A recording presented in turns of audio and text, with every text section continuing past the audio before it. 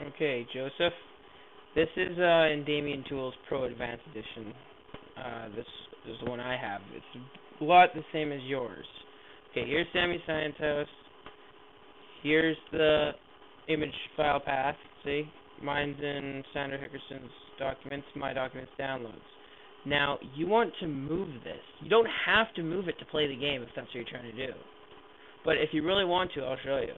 So what you do is you go to Start, and you go to My Computer, and you go to your local disk drive, or wherever documents are, or downloads, and you go to Documents and Settings, then you go to your account, in this case it'd be HP user, whatever, then you go to My Documents, Downloads, and it should be in your downloads. There it is, Sammy Science House. So what you do is you cut the folder, you go back, and you go all the way back to a different account.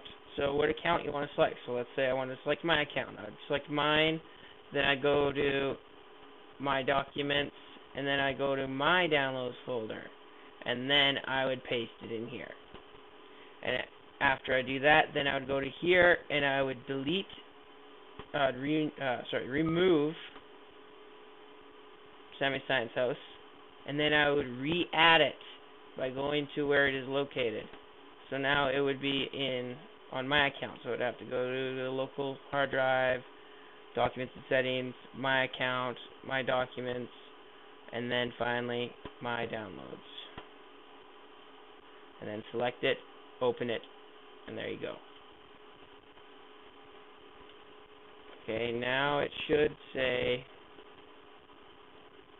when you re-add it, for me it's different, but when you re-add it, it should say where it's located. It should be in the right spot. So that's how you do it. But if you're trying to run Sammy Science House, you do not have to move it. You can run it on any account. You can have it on anybody's account. You can have it on their desktop or anywhere.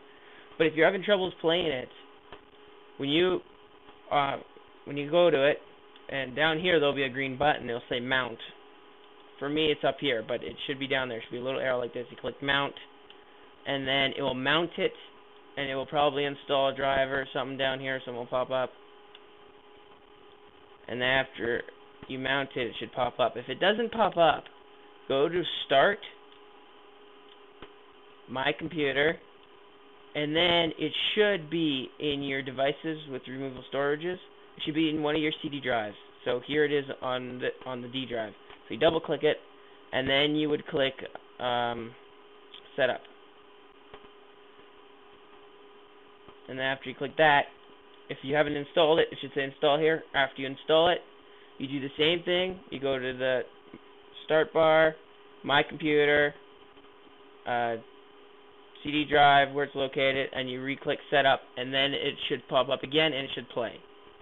And after you click Play, it should load. And there should be sound. Hi, I'm Sammy. Come play in my science house. So if you have any problems, just message me. Thank you for watching.